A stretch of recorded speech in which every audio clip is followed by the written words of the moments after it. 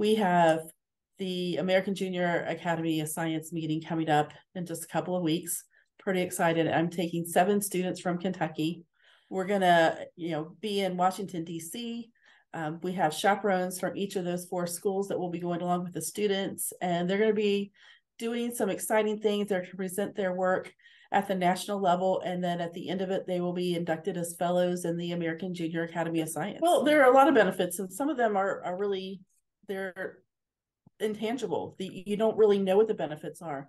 But the big things are that by going to this meeting, they're going to meet with students just like them all across the country who are doing really interesting science projects. A benefit of that is seeing what other students like them, what kind of research they're doing all across the country.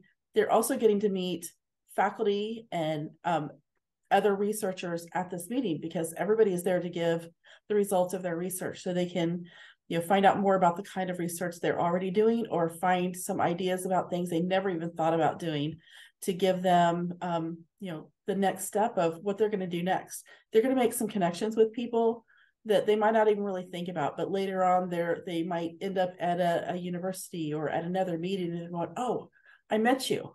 You were at this thing. I saw your paper and it inspired me to do this other thing. So helping them to give them more possibilities of what they would even know about unless they've gone to this type of a meeting.